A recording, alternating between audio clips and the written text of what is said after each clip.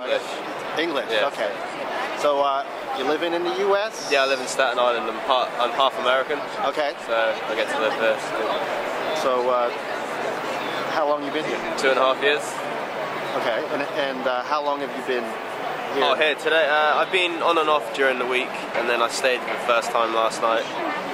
Weather's been pretty bad, so it's like it's got cold over the last few days as well. What made you say I'm going to leave Staten Island and come here and sleep here? Well, people need to know. Like, if no one comes, people will never know what's going on in the country. Like, people are sort of not really care about what's going on, and people being here might actually turn a few heads and then educate a few more people. Is it? Do you think is it different in England, or do you think I think it's worse there because the people there, there's like America has like a sense of like patriotism.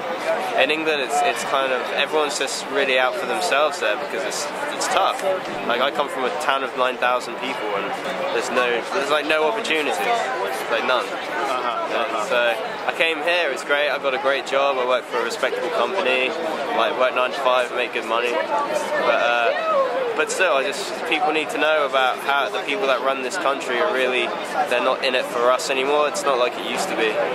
That's why I came to America, for the land of the free. It's becoming more and more not that. It's really sad, you know. It's funny because and like back in the day, like, well, until up about 20 years ago, college education meant something.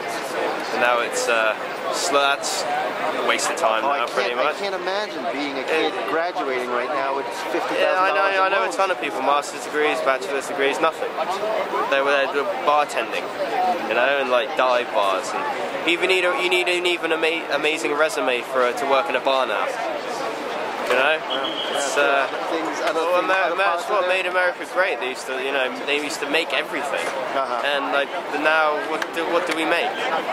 A Chrysler. Who the hell wants a Chrysler, really? You know, you can't go to Europe and sell a Chrysler. Now you've only been here for, you said 2.5 years. Yeah, but my family's from here. Okay, but you were raised in England? Yeah. What town?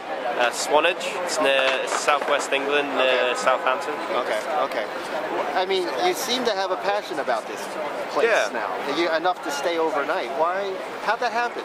Well, like, I figure, like, if like I said, if no one does anything, like, I'm one of the people that I have the time to come and do this on the weekend.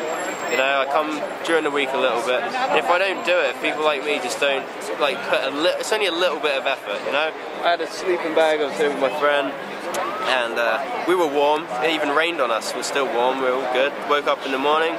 We were provided food, coffee. You know, everyone's really nice around here, and it's a good place to be around. I mean, it's fun.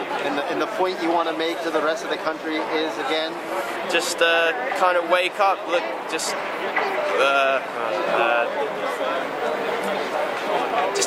take a second look about what's going on, and just try and like, it's not black and white. You have to like really look deeper than what the news tells you these days, because a long time ago the stuff they used to say used to be true, but now it's not. So just don't believe everything you hear these days. Well, hopefully people start to, like you said, wake up, literally. Yeah. Like most people just walk by here and they don't even take a glance. It only takes 1 minute to find out what's going on, and then they're enlightened a little bit, you know. And the media is not doing the job. That's what I was saying. Take a second look at things. Look who they're owned by, and look who makes the decisions. You know. So, I'm sorry. Did I get your name? I'm Jack Adamo. Jack. Yeah. Nice to meet you, Jack. John. Pleasure. Yeah. Glad to see you're here.